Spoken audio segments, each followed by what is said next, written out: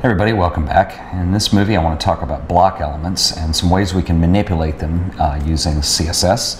And let me get started here by just showing you, I've got an HTML document open and I'm going to show you what's going on here so you'll understand how I have things set up. You can see up in the header of the document, I'm going to do my CSS, my styles, I'm just going to put them in the head of the document. I'm not going to worry about an external style sheet at this point because I'm only dealing with one page, so I'll just put them in the head. So here we go, and you can see down here in the body I've got a couple elements here that I want to outline. First of all, I've got a div, okay? And you can think of a div as just like a box of content, okay? And so this little box of content, this div, I've given an ID, okay? And the ID here is going to be called container, okay? I gave it that name. Inside the container div, I have a secondary div here.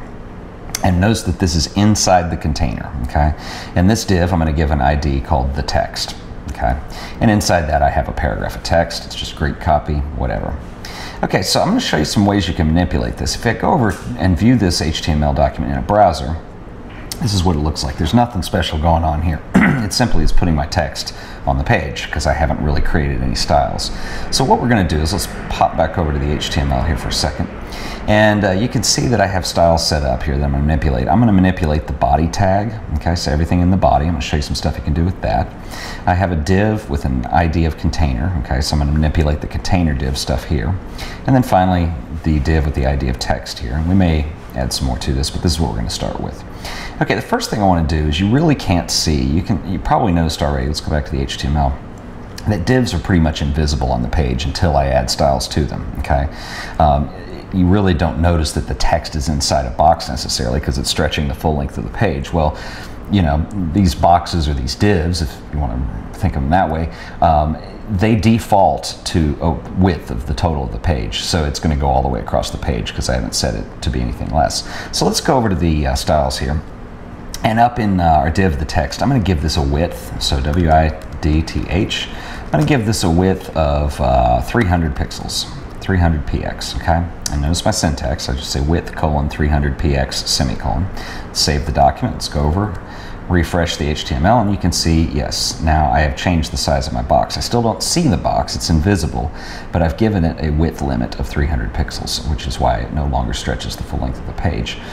Let's do something else here to so you can see that that div is indeed there and can be manipulated.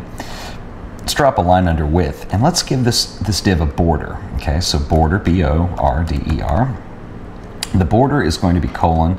We're going to give this a border, just a 1 pixel black border all the way around the image. Let me show you how you would write that out.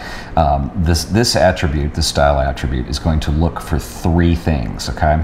And so this is how you would write it. I would write border 1px, 1 pixel, solid, and then let's just say black. Okay, so these 3 items that it's looking for are the width of the border, the thickness, which is in our case going to be 1 pixel, the type, which is going to be solid, there's several types you can use here, and then finally the color, which is going to be black. So I could make this a 2 pixel dotted red if I want, but I'm just going to keep it 1 pixel solid black for now. So remember, you have three things you need to list for that attribute. Okay, so let's go back over here now, let's hit refresh.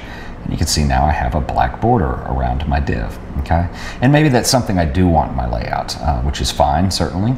But right now I've got some visual problems from a design perspective. As you can see, the text goes flush to the edge of this, okay? And that really looks cluttered and doesn't breathe very well, and it's just kind of messy. So one thing I might do here, let's go back. Let's deal with, there's kind of 2 concepts here I want to talk about, margin and padding, okay? And if you're reading the text that I supply or watching this in my class, you'll notice that the margin and padding basically define some negative space, okay? Either outside or inside of an object. And margin affects the space outside the object, and padding reflects the space inside the object. So let's talk about padding first, because as you can see here in the HTML example, our text is ramming up to the edge of this border, and I don't want that. I want some negative space in there for it to breathe. So I'm going to use padding, which would affect the interior of this div. Remember, this is the div called the text, so let's go back and let's add some padding. Now, if I just say padding, colon, let's say 20 pixels. This is a lot of padding, but let's see what that looks like. Let's pop back over, refresh, and you can see not only did it affect the negative space around there. Now the text breathes a little better, but it also made that div a little bigger. So one thing you have to remember is when you add padding, it will add to the width of the div. Now we're going to come back to this concept later, but sometimes it's hard if you think you got all your math lined up just right, and it turns out stuff isn't fitting on the page, and that's why you have to consider adding some of these digits up when you're done. And like I said, we'll come back to that in a later movie. But right now, you can see that indeed I did add padding to my div. Let's go back and let's add a lot of padding. Let's go for 220. Okay, and refresh. And you can see that, yes, now I have a lot of negative space. And you can see that I have 220 pixels of space on 4 sides. Okay, so here's your left side. You can see that there's a lot of space here. The top side, there's 220 pixels. The right side and the bottom. Okay. And so you can kind of think of what I just showed you. This is kind of a shorthand, okay? So basically, I've got 4 sides I'm dealing with, and I've kind of condensed them all with one number because it's going to be the same for everyone. So this is a bit of a shorthand. The other thing I could certainly do is go in and change this from padding to padding-left, and that will only affect the left-hand side. So if you go back here and look, you can see now that it's defaulted to 0 padding except for that left side, which is now 220 pixels. So that's one way you could do it. You can use padding-left, padding-top, padding-right, and padding-bottom. But boy, that's a lot to write out. I don't prefer to do that myself. There's an easier way of doing this. Let's say that you do not want equal padding on every side for whatever reason. Let's go back. Let's take padding out. I gave it one number here and it affected all 4 sides. There's another shortcut. I can give it 2 numbers here. Let's say padding equals 30 pixels and then 100 pixels. Notice, whoops, 1000 is going to be outrageous. PX, okay, and then semicolon. Notice I did not put a comma between these 2 numbers. I just simply said padding, colon, and I said 30 pixels, left a space, and then 100 pixels. Now what the browser does when I've given it 2 digits is it's going to affect 2 sets. And the first one is going to be the top and the bottom, and the second one is going to be the left and the right. So now when I re-render this, it's going to have 30 pixels to the top and 30 pixels of padding on the bottom, and then it's going to have 100 pixels on the right and the left. So you can see now we're going to have a really weird rectangle. So let's go back, refresh, and I did not save the document. Remember to save your work, otherwise it won't work. And there you go. You can see now that I have 100 pixels on each side and only 30 pixels on the top and the bottom. So you can control it like this. Let's take this one step further. Let's say I want different numbers for each side, okay? I can give it 4 numbers and it will treat all 4.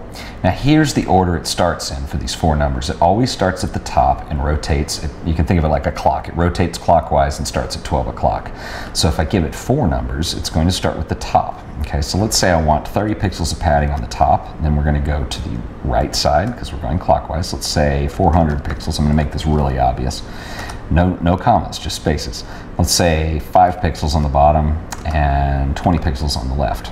PX. Remember, you have to put PX or otherwise it doesn't know what your unit of measurement is. I need a semicolon at the end of this. Save the document. Let's go back, refresh, and now I have some kind of uneven padding, okay? So that's how you would do that if you want to have, I would not use this to correct a layout error, but for some reason if I have a situation where I do want non-equal padding on each side, that's how I do it. So okay, so there's basically 3 ways we just looked at. We just looked at dealing with the padding, one number going all the way around. We looked at padding with 2 numbers. It affected the top, bottom, in the first number, and then left and right in the second number. Now we did all 4 sides. And remember, this is very important. It starts at the top at 12 o'clock and goes clockwise. So 30 pixels to the top, and then it goes to the right, the bottom, and the left. Okay, so that's what padding does. Let's delete this and let's go back and say 100 pixels of padding. We'll just go all the way around with that. Now let's look at something called margin real quick. Okay, let's refresh. Now you can see my padding is equal on all sides of 100 pixels, but my div here, my square div, is wedged up over on the left-hand side of the page. Let's say for some reason I do want some negative space in here to breathe. Now notice there is some space in here, okay? That's because the HTML, the body, has a default margin and padding. Don't worry about that right now. We'll come back in a second and correct that. But anyway, let's say that I want some more room than what's given to me already. Well, let's go back over here. We've used padding to affect the inside of the text. Now we're going to use margin to affect the outside of this layer called the text. So if I go margin, colon, 100 pixels, it's going to not only give me 100 pixels on the inside, but 100 pixels on the outside. So let's go back, refresh the page, And there you can see there's 100 pixels here, here, and then over here I just have the browser window open, so you're not going to see the 100. If I had this inside of another div and it was colored, you would see the difference. So anyway, so that's kind of, you can see what's going on here. We worked with border, okay? We worked with padding, and we worked with margin. Real quick, let me show you one other thing. If you want to check this out, let's take the margin out for a second so you can see this in the example. Let's delete that. Let's go back, refresh again. Now you notice there is a little tiny margin up here. That's because, and this is, well, you're just gonna have to go by my word on here. By default, the browser will give some margin and padding to the body tag. And I think it does this as a default in case somebody who's completely not a designer just puts some text on a web page. It'll make it a little bit readable. It won't flush it all the way over into the corner. So if you want to get rid of that, and that is a control issue with most designers. In fact, just about everything I work on, I go up here to the body tag. Let's go ahead and say margin, :0, and then drop a line and say padding, :0. Now notice I did not put px after the 0. 0 equals 0, and I don't care what measurement you're using, it is always 0. So it's the one unit of measurement. You don't have to put a percentage or a pixel or an EM or whatever after. So I can put pixels if I want, but that's just 2 characters I wanted to type. Let's go back over, refresh. Wow, look at now you can see our div is flush up in the corner. Okay, so that's kind of how padding, margin, and of course we added a border on these so we can see them. That's how all these work. And the padding, also I will say this real quick before we go, the margin is just the same as the padding. If I want to affect, you know, equal on every side, I just put 1 number. If I want to affect the top, bottom, and left and right differently, I can put 2 numbers. And if I want to do each side a little bit different, I can do all 4 numbers. But you can see that works just like the padding did, and that is for margin. Anyway, there we go. I'll see you next time.